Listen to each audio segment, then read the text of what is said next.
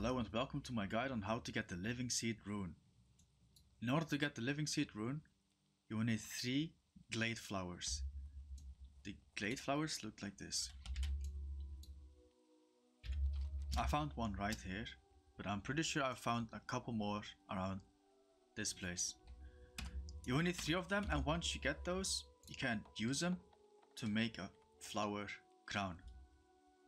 Once you got this crown, you will need to go to the Starbreeze village. Here.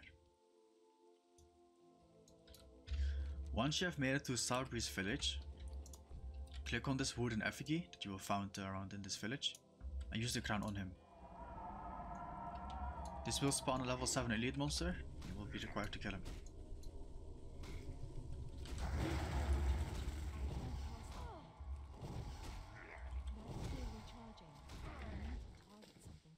Once he's dead, take the rune, learn it,